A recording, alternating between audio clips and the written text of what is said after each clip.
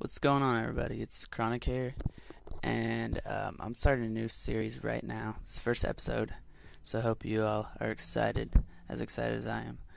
And this series is going to be over the history of video games, which I'm sure most of you are pretty interested in.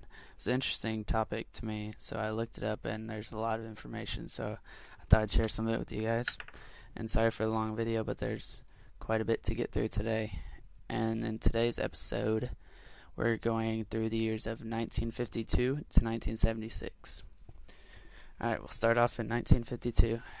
Alright, so in 1952, A.S. Douglas wrote his PhD degree at the University of Cambridge on human-computer interaction. How humans and computers interact with each other, pretty much, if you didn't understand that when I first said it. And he was also A.S. Douglas also created the first graphical computer game. It was pretty much just a version of tic-tac-toe, which isn't anything special. It's not hard or anything. And this game was programmed on an EDSAC vacuum tube computer. And here's a little background information on the EDSAC vacuum tube computer. I did a little bit of research and found out that EDSAC stands for Electronic Delay Storage Automatic Calculator. And it was an early British computer built by Maurice Wilks. It used mercury delay lines for memory and derated vacuum tubes for logic. Input was via a 5-hole punched tape, and the output was via a teleprinter. It was first limited to a accumulator and a multiplier register as a type of CPU. In 1953, David Wheeler came back from the University of Illinois with his newly designed index register as an extension to the original EDSAC hardware. Next, we're going to move on to the next topic. William Higginbotham created the first ever video game in 1958. I know that there was a game created before, but it wasn't technically a video game. The one that William Higginbotham made was technically the first video game. And he called this game Tennis for Two. It was played on a Brookhaven National Laboratory oscilloscope. The oscilloscope looks kind of like an old-time radar that you'd see in movies, and I'm going to put a picture around here somewhere so that you can see what it looks like. In 1962, Steve Russell invented Space War. Space War was the first game intended for computer use. He used a MIT PDP-1 mainframe computer to design this game. It looks a lot like the Brookhaven National Laboratory oscilloscope, which, like I said before, there's going to be a picture in here somewhere. In 1967, Ralph Baer wrote the first video game to ever be played on a TV. This game was called Chase. Ralph Baer first thought of this idea in 1951 while working for Laurel, which is a TV company. In 1971, Nolan Bushnell, along with Ted Dabney, created the first arcade game. This game was called Computer Space. Computer Space was roughly based on Steve Russell's popular game Space War.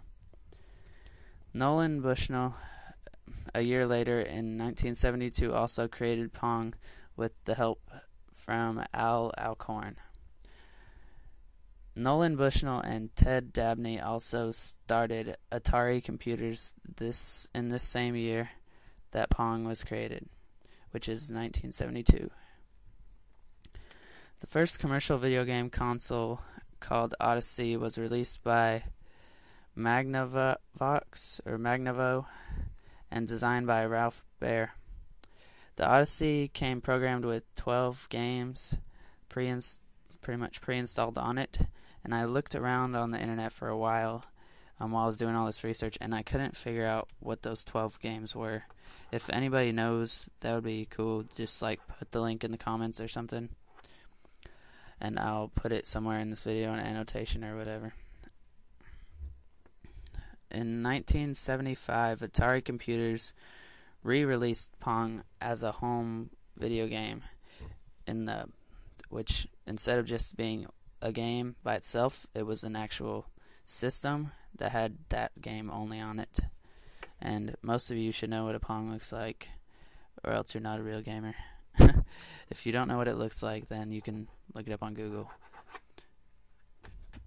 It's pretty much just a control pad with a knob on it that would make a paddle go up or down. You bounce the ball in between two people.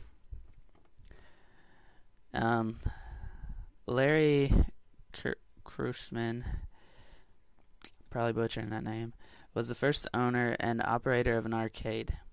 He's written this quote about video games.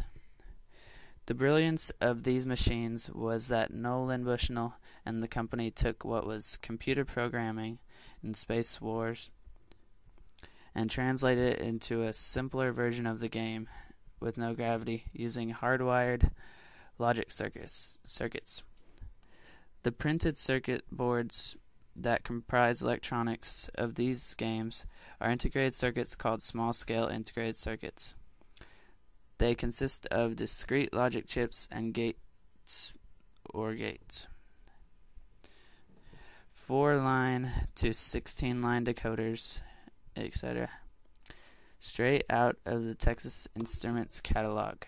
The shape of the rocket, ship, and flying saucer even are visible in a pattern of diodes on the PC board. And found that quote online from this guy that was the first owner of an arcade. And on to the last area that I'm going to talk about. And I might actually have quite a bit of time left. Well, in 1976, Fairchild released the first programmable home game console called the Fairchild Video Entertainment System, which was later renamed Channel F. Channel F was one of the first electronic systems to use the newly invented microchip, which was invented by Robert Noyce from the Fairchild Semiconductor Corporation. This microchip allowed video games to not be limited by the number of TTL switches. If you don't know what TTL means, it's transistor to logic. And that's the end of the first episode, so stay if you want to watch the rest of the gameplay or not, and subscribe because the next episode is going to be coming up in the next couple days. And I'll see you guys later. Bye.